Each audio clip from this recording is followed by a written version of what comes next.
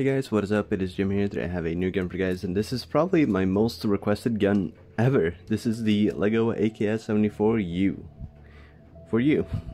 That was lame. Okay. Well, here it is. This has been requested forever, practically. I've never made it before. I'm not really too sure why I haven't made it before. I just really haven't gotten around to it, and then when I did want to get around to it, I made too many AKs. So anyways, let's just start off with the stock. As you can see, it is a tube stock, the standard one that it has.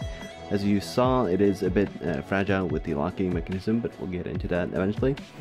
It is tiled out on the back here, and everything else is practically just tiled out. It is a pretty standard stock. As you can see, we have the locking mechanism right here, which doesn't really handle much. Sadly, the axles are very rounded at the ends, so it does tend to just slide out when there's enough strength put on it, but it is just a simple magazine release mechanism that this actually worked off of. Here we have the grip, which is a major improvement on my previous AK grips. It is a bit smoother as well, more comfortable, a bit skinnier. It does have the stipple designing in here instead. It looks a bit nicer than the groove tiles. As you can see, inside of this 4x8 plate, I believe it is, that is where the grip is stuck in, so it is extremely sturdy now. I think actually the plate will disconnect before the grip does, since it's connected on the inside of the normal stud dimensions. So that also meant that the trigger guard had to be over-engineered to hell, basically. So as you can see, I've used a few brackets here just to try to get it together, and it does give a tiny arch, but there's really nothing to do about that. It does look really nice though. I'm very happy with the way it turned out. We have the trigger, which is using the standard arch piece, the 1x3 arch, which is very nice in the finger and also looks really clean. The one thing I'm not so happy with are the visible Technic holes that are here, but this has to be there for the magazine release, or stock release I mean, and this is just for connecting the Technic parts of the stock. This is for connecting the grip, so sadly nothing to do. I could have put some plates over this, but then they would have been a bit too wide, so oh well. Here we have the scope mount, which I did not end up making any scopes because this is just attached by brackets and the scope would just flop off and it would be a disappointment, so yeah. Here we have the magazine, which as you can see is not taped. It is still covered in glue. I'm yet to remove the glue from the light gray pieces I have. Oops, there goes the trigger guard. And the magazine comes rocking out, just like so. As you can see, it has the rocking point in front and the locking point in the back. I did try to get it so that it is angled and a bit thicker on the top while it sits in the magazine well, but it doesn't really show too much. I am still very happy with the way it turned out, especially since I used no tape and it is holding together surprisingly well. But with that mentioned, we're gonna leave the magazine out for stability. Much nicer. So, as you can see, the dust cover design has improved drastically over the years. This time I actually have something that I'm very happy with. It's not quite 5 studs wide because I think that is way too wide, so instead I went for the 4 studs wide and then put some tiles on the sides like usual, but the back here I actually ended up getting really nice looking, which I've had big troubles since you had to try to include the dust cover release button, and this one is just sitting on a 1x2 hinge, and it does move up and down of course, but it does look a whole lot nicer than what I've done in the past.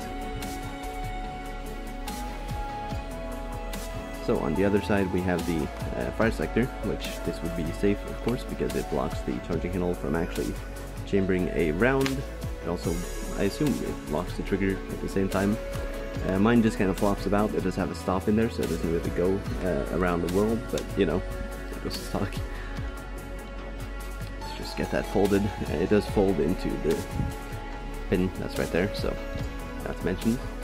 And then of course we have the other firing modes. I never seem to remember which ones are which. The charging handle does work. It actually uses a black rubber band that is less visible than normal, as you can see. So yeah, it does just slide back and forth really nicely. It does have the little curve on the back. It is supposed to have a curve on the handle itself as well, but I didn't really have any parts to do that, so it is what it is.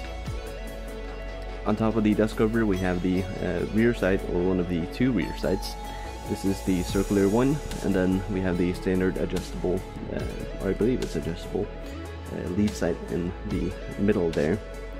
Then we just have the standard little pin with the arches on the front there. So it is a really nice sight picture, even though it goes through 3 different sights. It is very nice. What the purpose of it is, I actually have no idea, to be honest. So here we have the handguard. I had a whole lot of troubles trying to go through any design that actually would look nice and also feel comfortable, even though that doesn't matter too much. So I did settle for this 5 stud wide design. As you can see, it has some of these 2-way arches, or slopes, I guess you could say, on the back here, just to make a super nice slope. And of course we have a few tiles on the sides just to add some width, so that the curves actually make sense. So we have this kind of finger indentation area where you're supposed to have your fingers, like so, just for both sides. I tried to make this look nice, but it was really hard, so I tried to put some rail pieces on the inside so it wouldn't look too skinny, since there's a 4-wide top on here. So yeah, hopefully it does look pretty nice. It does make a tiny shadow in there, but this is what I settled with in the end. It's what looked best in my opinion. So yeah, there we have the front sight and the gas block. It's not really too detailed since the front sight took up a lot of space. Plates are sliding. Here we have the muzzle brake, which is kind of iconic for the AKS74U. It's this kind of cone at the end, which, what feature it serves, I don't really know, but it is there. So yeah, that is pretty much it. I am very sorry that it has taken so long for me to actually be able to get a video out. I just have not had any time